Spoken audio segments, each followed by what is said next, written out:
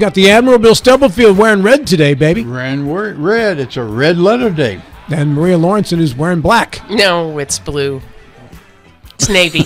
Navy blue. Navy blue. A dark navy blue. A dark navy blue. I'm going to go with black on this one, Bill. Whatever. What's your vote? Whatever you want.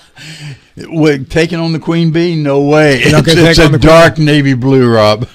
All right. You buckled quick on that one. I buckled quick, yeah. You gave up the ship first sign of a pirate flag. Years ago, I went face to face with swords drawn Maria, and I was walking the plank in short order. So I don't even fight anymore. I just capitulate. No, that's a smart move, sir. You got to understand where those battles should be fought and when. Amen. In studio, the House Majority Leader, Delegate Eric Householder. E, how are you, man? I'm doing great. Doing real good today. And I enjoy listening to you guys every morning when I'm working. Thank you. I couldn't hear you Monday. I don't know what was going on Monday. So what happened Monday? Yeah, I don't know. I went to Facebook, couldn't find you. Went to my Simple Radio, couldn't hear. So I gave up on you on Monday. But listening yesterday. Did you capitulate faster than Stubblefield did right there? Do you have your sword out? Are you ready to take your own? No. But I enjoy listening to you guys every day, every morning. I understand happy birthday is in order for you today. Yeah, 56 years old today. Still a young man. I know. My mother called me this morning saying happy birthday. A buddy of mine called and saying happy birthday. So you know, nice. It's only appropriate that we sing happy birthday. Yes. And I will take the lead with my wonderful melodious singing voice. Did you say odiferous or melodious? How did you pronounce? Either one would play. I believe Alex Mooney's birthday is today, too. I can tell you someone else, John Overton. Mark Wahlberg. Yes. On this day, yeah. Patrick Morrissey's wife, Denise Morrissey. I did not know that. My wife's ex-husband. We're not going to mention him, though. Yeah.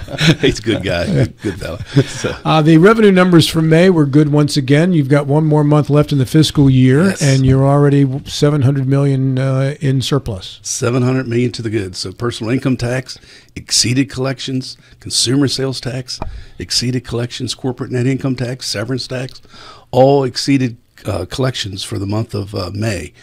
To the tune of about $63 million to the good. So that brings us overall for the year, $701 million positive. So things are looking good. Eric, that's impressive. It is. But if you look at other states. It's impressive also because it includes an income tax cut. It does, yeah. Looking at other states, are other states seeing the same exceeding estimates, or are we somewhat unique in this area? I haven't got a chance. You know, that's a great point. Mm-hmm. I need to research that. But what I did for my little research last night, I wanted to go back to see a historical trend of where we've been when I got elected in 2010. So for the most part, in 2010, my first term would have been January of 2011. Let's talk about the rainy day fund. So currently, our rainy day fund A and B, we're sitting at $1,234 million. Okay. And we were broken the other day. Yeah. Well, back in June 30th, 2011, which would have been the end of that first session for me, or that quarter, your rainy day fund was $659 million. So over the last 14 years, we've been able to increase our rainy day fund to the tune of about almost $1 billion. Okay, so we're sitting pretty good with the rainy day fund. Our general revenue budget, our very first budget that I had a chance to vote on in March of 2011, our general revenue budget was $4,014,121,000. The budget that we just passed, $4,996,598,932. So that budget over 14 years only grew $982 million. So about $70 million a year. So I think that's a testimony to what we've been able to do to keep a flatline budget, control our rate of spending. So, and that's included what, 4 pay raises or 5? I think 5. 5. Yeah. So we've seen the budget grow about $70 million a year. We've seen our savings, our rainy day fund, increase about $73 million per year. So. What are you expecting for June? Typically, is that a rather generous month? I think so. You'll see probably around 63 million again. I'm back early on when we were talking about this. You had asked me what I projected that this surplus would be at, and I figured around $800 million. And I mentioned that we needed to see a target of about $60 million per year, or $60 million per month, and that's about what we're hitting. So. And what does this do for the next possible trigger of an income tax reduction? So remember, the trigger is based off of spending and it's based off of inflation. So if the legislature is committed to spending no more than 5% per year, whatever the inflation rate is, you add that to the spending rate. So 5%, 4% inflation, you're at 9%. You have a 1% trigger for an income tax cut. So we should never see ourselves in the same position that Kansas was. Mm-hmm. So when does this get calculated and then implemented? Around August. August is when they'll look at the CPI numbers from July, and then January 1 is when it's actually your income tax. They'll send out the new tax tables to all the employers and so forth. So. Well, Eric, we've had this discussion Yes. before, and I don't think anyone could question the success that you and Craig Blair and others have Right. done. You set a flatline budget as philosophy, as a operational approach a couple of years ago, Right. and you've been very persistent in sticking with it. West Virginia has profited in so many ways from this. However, as you well know, there are certain programs that are not being met as what some of the proponents would suggest they would. Will there be a point in time that you think that the strict adherence to the flatline budget will be relaxed somewhat? Well, two things could happen. Yeah. If you give up that, if you take the position that, hey, we do want to spend more in government spending, then you got a decision to make. Do you want to allow the people, the citizens, to enjoy tax relief, or do you want more bloated, bigger government? And that's the decision that the future legislatures are going to have to make. I mean, I've decided when I ran, my message when I ran was, I'm Eric Householder. I was running for House of Delegates because our state spending was out of control. I think what I just described to you today, I've been able to implement, and others have been able to implement, where we've controlled that rate of spending. We've actually increased the numbers much better for the state. I mean, for the last 4 or 5 years, you've seen over $2 billion in surpluses. I mean, unheard of. So Eric, the other thing that you mentioned is this rainy day fund, Yes. which has increased and increased. When's the last time we had to tap into the rainy day fund, and what generally is that used for? So every year the governor taps into the rainy day Okay. fund. And we always tap into the rainy day fund at the beginning of the fiscal year. Mm-hmm. The governor needs working capital, cash on hand. Okay. So right around $60 million per year. You'll see the governor tapping into the rainy day fund July 1. So, and then Okay. that's usually paid off within 1 or 2 months. Okay. So yeah, the last time that we actually tapped into the rainy day fund was about $120 million. I believe it would have been around the year 2012 or 13. It might have been 13 because Tomlin would have been the acting governor, Mm-hmm. and I believe Tim Miley was our House Speaker at the time. And in order to balance the budget, we drew from the rainy day fund of about $120 million. So, Eric, there's bloated government, which I don't think anybody wants. Yes. Except for those who got the job, I Right, guess, right. to help with the bloating. And then there's a reimbursement rate complaints Mhm. that a lot of healthcare providers in this area right, have. right. We interviewed a couple before who do physical therapy for very young children, and they haven't had a rate reimbursement increase in 20-something years, Right. I think they said.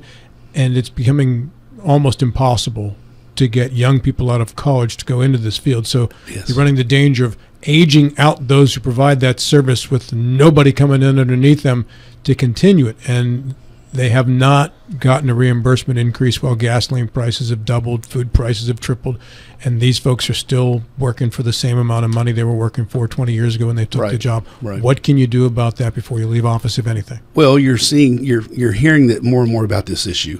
Back in, let's see, it would have been probably 2 years ago, the governor, maybe 3 years ago.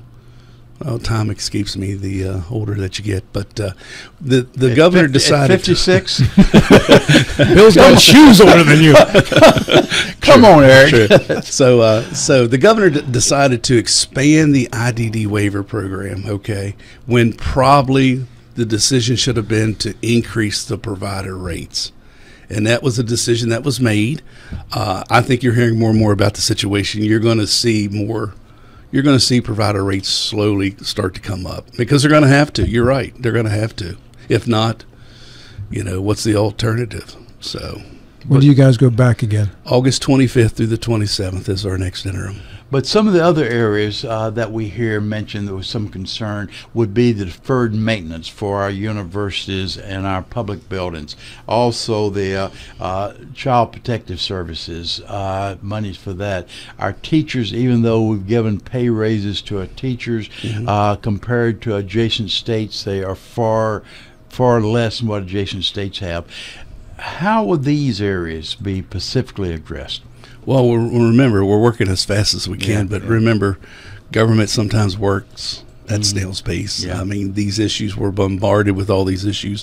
Deferred maintenance, we've been doing a great job with higher ed. I mean, this past budget, we put in $20 million per college to help defer in their deferred maintenance cost. It's one of the things that I spearheaded as your finance chairman and as the majority leader.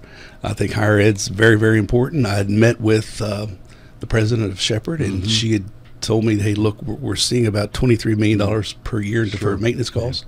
No, these are just challenges that we're trying to fix and as fast as we can. The biggest challenge when Republicans took over in 2014, our first session 2015, we heard about this thing called PEIA, that there was a problem with PEIA. None of us knew about it. But we slowly have been trying to tackle the PEIA program. We didn't know that it was in default and how they've been spending money through the back door and everything else. So it just takes time.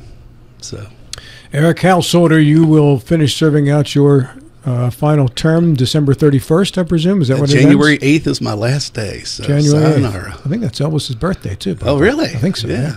Has anyone told you how you could have about possibly have 4 governors?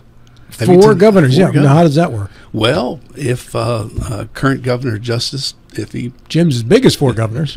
yes, if he gets inaugurated in the U.S. Senate seat on January 3rd, you would have a acting governor from January 3rd through January the 8th. Would that be Craig Blair? That would be Craig Blair.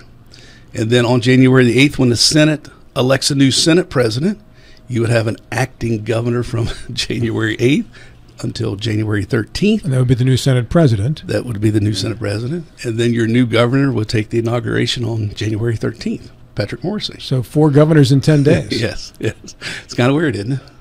That's a very interesting. It is. Interesting sort of actually scenario. It's actually going to happen too. It may or may not. So it depends on if Governor Justice takes his inauguration on January the 3rd. Does he have a choice? I don't know. So, but definitely interesting. There's a jockeying between new senators when they want to be inaugurated, because they want that be first in line with seniority. So there will be some jockeying. So. Right. So what's next for Eric Householder? What is next for me? Work, family, and just church. I enjoy all 3 of the above, and I get to spend more time with the grandsons. In fact, I'm going to a basketball game tonight and see my grandson play in the Martinsburg Rec League. Yeah. So I enjoy that kind of stuff. And work is your HVAC business that you retired from. You're the busiest retired from a business ever. Well, I enjoy doing service work too. And now what I enjoy most about it, I'm usually out by myself.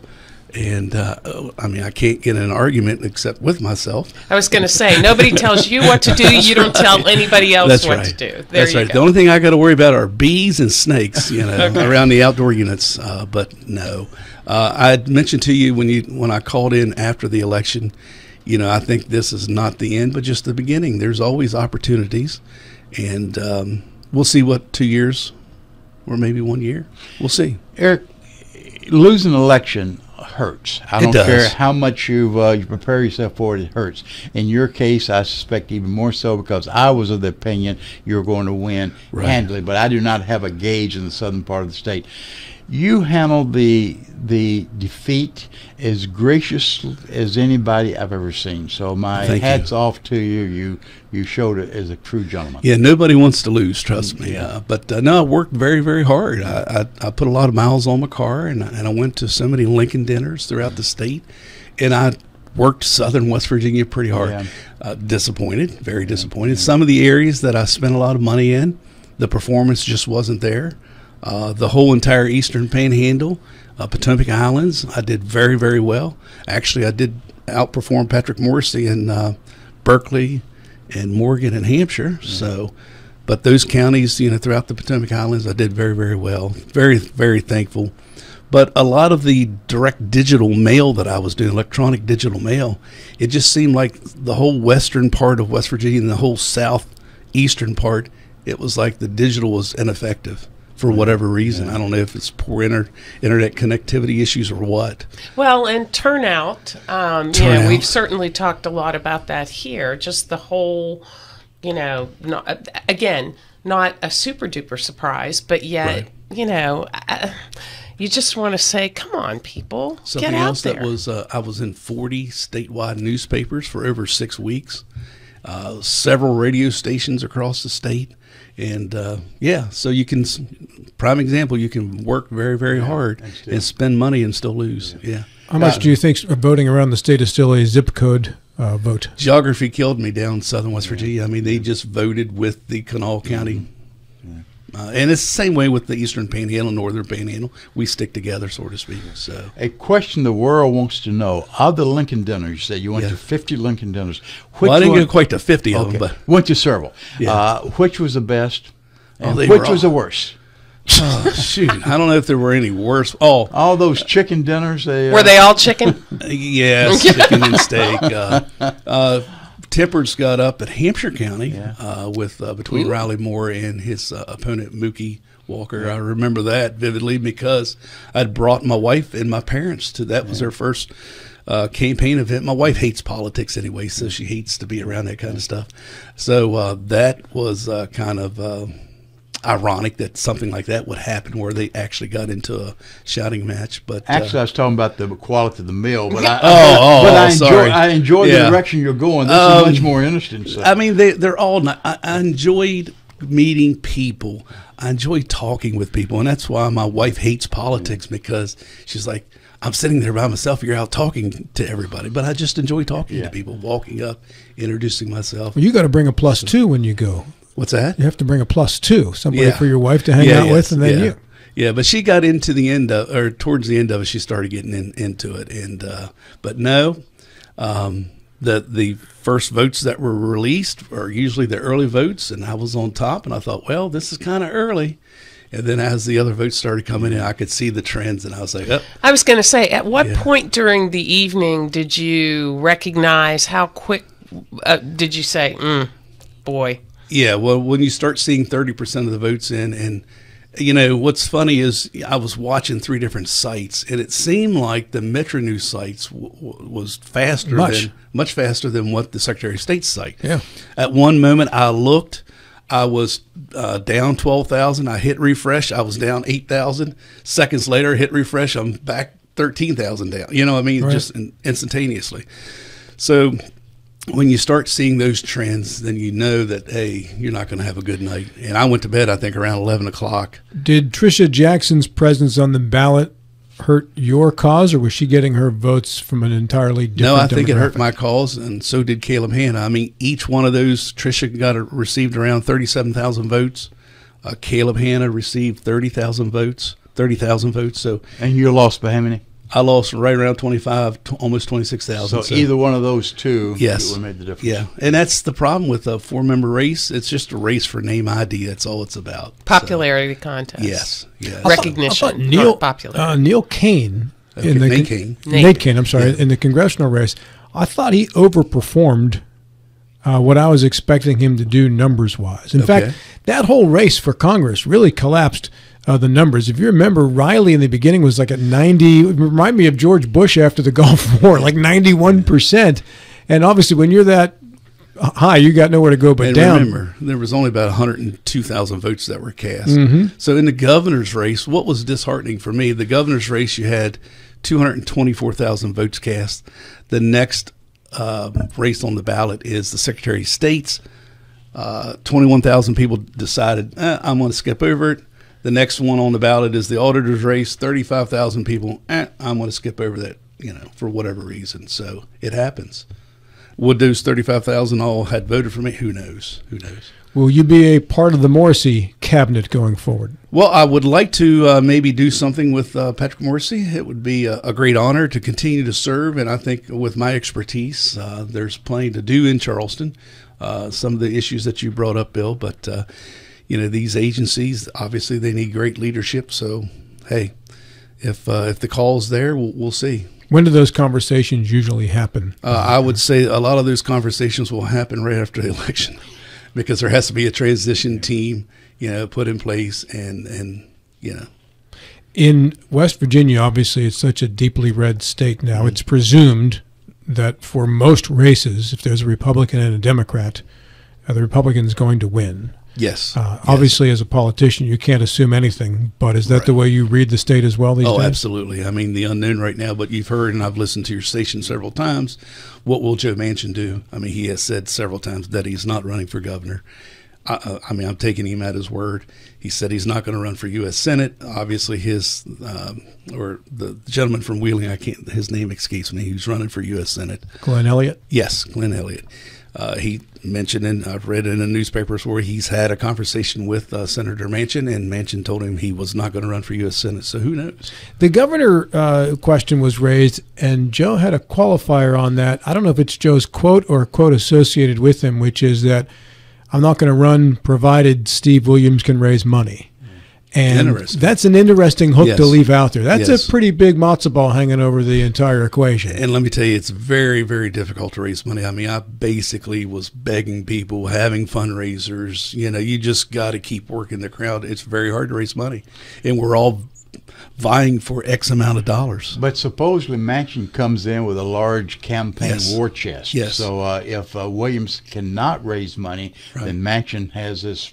He has the advantage, right? And it just seems, again, without just being real quick, Maria. But Steve, just a second. Steve said he will not drop out of the race, even if Joe gets in it. Go ahead, Maria. No, I was just going to say the conspiracy theorist in me says, "Come on, Joe, what are you doing here? Right. The timing. We had him on this deadline. Yeah, we had him on this show. He, sort of waffled a little bit about what I'm going to do, and then 3 days later, said what he was going to do, sort of, kind of. So I'm just suspect. Yeah, I think you're still going to see him work with that no party labels, that group, or whatever, and continue that mantra. So, but not as a candidate. You don't think that, do you? Possibly as a candidate. I really don't know. It's getting awful late. It is getting awfully late. Yes. I thought that particular ship has sailed. There may be other. I would agree. I would agree. The president of West Virginia University Post is soon to be available, and there's been so many names thrown about with that, including we asked Senator him, Manchin, right? Roger Hanshaw's name has been tossed out there. I was listening to your all's show when you guys asked. So, yes, I mean, I've been hearing the same rumors for the last 4 or 5 years, with Speaker Hanshaw's name and so forth and others. So, yes. So who knows? We're just about out of time. Eric, you mentioned Speaker Hanshaw here, and I know you've known him for the time that he's been in office, which has overlapped with yours, obviously. And he's gotten so much praise for his skills as an attorney, as a parliamentarian. Thank you. Big difference between those two jobs. He might have been. He probably was. Yeah. And the way he has conducted business. Your thoughts on Speaker Hanshaw and his future going forward? I love him to death. Great man, great family man, very fair. In fact, there was 3 of us back, and keep in mind he's your longest serving Republican speaker in the history, so keep that in mind. Okay, there hasn't been a lot to compete with. That's true. Longest serving Republican speaker. There was 3 of us that helped get him elected back when there was a race between him and former House Finance Chair Eric Nelson, and now of course Senator Nelson is on the Senate side. But no, I'd do anything for the man. Very fair, always treated me very well. And great person to be around. How do you think the dynamics will play out for election of the chair? I think he'll still prevail. There's enough common sense conservatives that are down there that says, hey, look, we've got to reach compromise. I mean, you can go down and throw bombs all day long, but you're not going to be effective. I mean, it didn't take me very long to realize that. When you get elected, you think you're going to run down there and change everything. And then it doesn't take you very long to say, hey, no, I've got to work within the confines of, group setting, with members. And, you just got to learn to compromise and get what you want. Yeah. So it takes a while. I mean, it took over 5 years just to get personal income tax reform. So you're not done yet. You have a half a year to go, but sum up the Eric household or tenure in Charleston. Well, my tenure was, a lot of tax cuts. You know, a lot of tax cuts. And that's something that I'm very proud about. A repeal prevailing wage, a right to work. I tell people I probably could have quit 3 years ago and been very satisfied. We've done so much over the last, my 14 years that, you know, the personal income tax was a big, momentous occasion for me because I got to the point where after 5 years I started to think that Republicans would never cut taxes. So, and then all of a sudden, boom, it happened. And it was such a joyful day that you know, I'll remember that day for the rest of my life. So we'll see. What do you have to get done between now and December 31st? Just spend money. That just sounds the opposite of what you just said, brother. I know, and I jokingly say that because but there's some speculation that's exactly what's going to happen. In there the will be, session. and you know, this last special session, I did vote against a couple things. Yeah. You know, so I did test out my red button. It does work. So yeah. So Hey, thanks for coming in, man. yeah, anytime. I just enjoy this. You're going to be free pretty soon. I know. I'll have to come in on the Friday show. Oh, you don't I want was going that. to say, he can be yeah, a guest. He can bump me. Or there goes my job right There now. goes Mr. Stubblefield. Happy birthday. Thank you, guys. Thank you so much. That is Leader Householder at 9:03